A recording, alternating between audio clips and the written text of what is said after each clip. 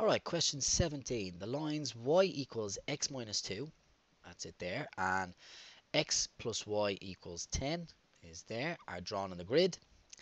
And on the grid, mark with a cross each of the points with integer coordinates. So they've got to be positive whole numbers. In other words, they're going to be on the grid that are in the region defined by y is greater than x minus 2, x plus y is less than 10, and x is greater than 3.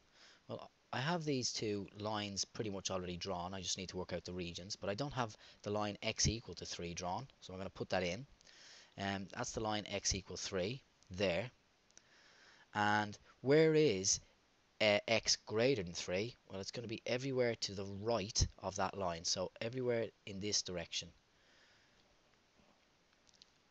Everywhere in this direction, so going that way.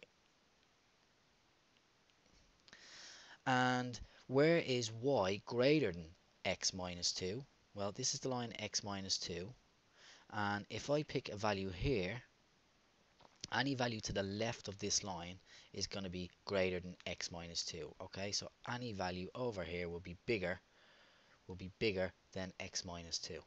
So I want everything to the left of that line, like so. And then finally, where is x plus y less than 10? Well, it's going to be everywhere to the left of this line. So everything in this region here. So where do they all kind of meet? It's in this triangle here. This triangle that's defined by these three vertices. Okay, so I'm going to mark with a cross the points with integer coordinates that are in the region. So that's got integer coordinates, that's got integer coordinates, integer coordinates, and integer coordinates. So they're the 4 points that we're looking for.